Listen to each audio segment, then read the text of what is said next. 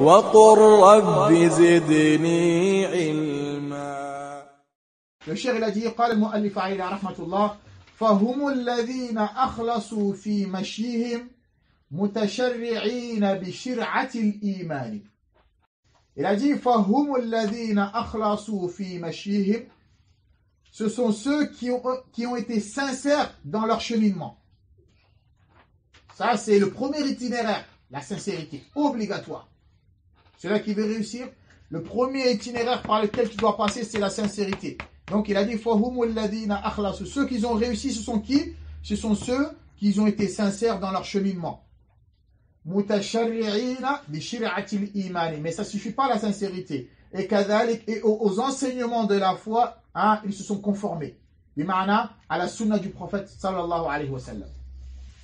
Le cher, il a dit, le premier itinéraire que les itinérants empruntent pour réussir, après s'éloigner de toute voie qui mène à la perdition, les premières voies qui mènent à l'agrément d'Allah, c'est la sincérité. La sincérité est le suivi. Al-Mutaba, le suivi qui est, chaque chose que tu fais, il faut que ce soit conforme à la sunna du prophète. C'est ça le sens en fait. Hein, et aux enseignements de la foi, ils se sont conformés. Mais maintenant, ce que le prophète il leur a dit de faire, ils n'ont pas fait plus ni moins. Ils l'ont fait comme on leur a dit de faire.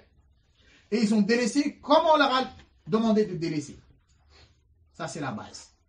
Et ça, là, ce que le cher il a dit, ça, ces deux règles-là, c'est la base c'est la condition pour l'acceptation de tout acte d'adoration. Tout acte d'adoration, pour qu'elle soit acceptée, il faut ces deux conditions. Tout acte d'adoration, pour qu'Allah l'accepte, pour qu'elle soit correcte, pour que l'œuvre soit salih, ce qu'on appelle amalun salih, hein, comme Allah dit dans le Coran, wa amil salihat. Quand on entend salihat, c'est-à-dire qu'il faut qu'elle soit conforme à la sunna du prophète, sallallahu alayhi wa sallam.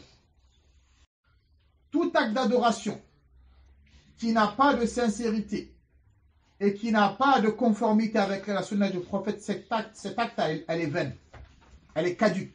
Allah ne l'accepte pas. Tout acte d'adoration que tu fais, même si tu l'as fait avec sincérité, mais tu l'as fait contraire à la manière dont le prophète lui l'a enseigné, Allah ne l'accepte pas. Ça, c'est la base. Hein. Celui-là qui n'a pas ça, prie comme tu veux, Allah ne l'acceptera jamais de la vie. Vous avez compris? Donc, tu veux réussir, mon frère et ma soeur, après t'avoir éloigné de tout chemin qui mène à la perdition. Le premier chemin qui mène à l'agrément, c'est la sincérité et la conformité avec la sunna du prophète. Il manque un de ces deux piliers, l'œuvre, elle ne l'accepte pas. Et si tu fais comme le prophète t'a dit de faire, mais tu n'as pas fait avec sincérité, Allah n'accepte pas. Il faut ces deux conditions réunies, obligatoires, dans toute chose. Dans la sourate 67, verset 2. الذي خلق الموت والحياة ليبلوكم أيكم أحسن عملا. Allah a dit, c'est lui qui a créé la vie et la mort pour vous éprouver, vous les êtres humains, afin de savoir qui d'entre vous sera le meilleur en œuvre. Il n'a pas dit qui d'entre vous fera plus d'œuvres. Il a dit, mais qui sera le meilleur en œuvre. Parce que si tu fais beaucoup, mais elle n'est pas conforme, Allah ne l'accepte pas. Comme je vous l'ai toujours dit, la qualité avant la quantité. C'est ça. Al-Fudayl ibn Iyad, il a dit, lorsqu'Allah il a dit, c'est lui qui a créé la mort et la vie pour vous, afin de vous éprouver, voir qui sera le meilleur en œuvre. Fudayl ibn Iyad, qala akhlasuhu wa aswabuhu. Qui sera le meilleur en œuvre, ça veut dire qui fera l'œuvre la plus sincère et la plus conforme. Allah il a créé la vie et la mort pour vous éprouver. Hein, qui sera le meilleur en œuvre? Le mot meilleur en œuvre, ça veut dire l'œuvre la plus sincère et la plus conforme. Al-Fudayl ibn Iyad a dit فَإِنَّهُ إِذَا كَانَ خَالِصًا. Car si l'acte, l'œuvre est sincère, وَلَمْ يَكُنْ صَوَابًا, mais l'œuvre n'a pas été conforme à la sunna du prophète, comme on l'a vu avec le Isha, c'est 4, toi tu veux faire 5. Le Fajr, c'est 2, toi tu veux faire 4. Le Maghrib, c'est 3, toi tu veux faire 2 ou faire plus. T'es sincère, tu dis ouais, mais je veux faire que du bien. Mais si elle n'est pas conforme à la sunna du prophète, c'est pas du bien, c'est du mal. Vous avez compris? Fouda, il a dit, car si l'acte elle est sincère, walam yakun sawaban, lam yuqbal. Mais elle n'a pas été sincère, elle n'a pas été conforme, Allah il ne l'accepte pas. Wa idha kana sawaban.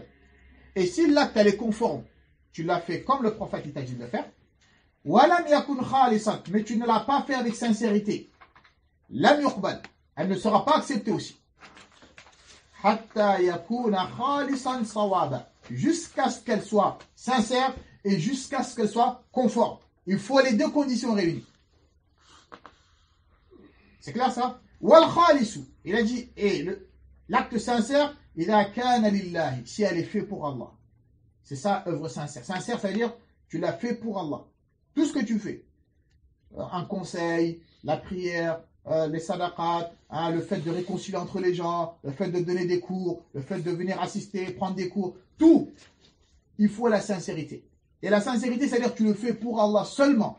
Non pas pour intérêt, non pas pour qu'on te fasse des éloges, non pas pour être célèbre, mais tu le fais que pour la face d'Allah. Il faut la sincérité. Il a dit was-sawab, et la conformité, c'est-à-dire idha kana ala sunnati, c'est-à-dire qu'il faut qu'elle soit conforme à la sunna du prophète sallallahu alayhi wa sallam, sinon Allah il ne l'accepte pas.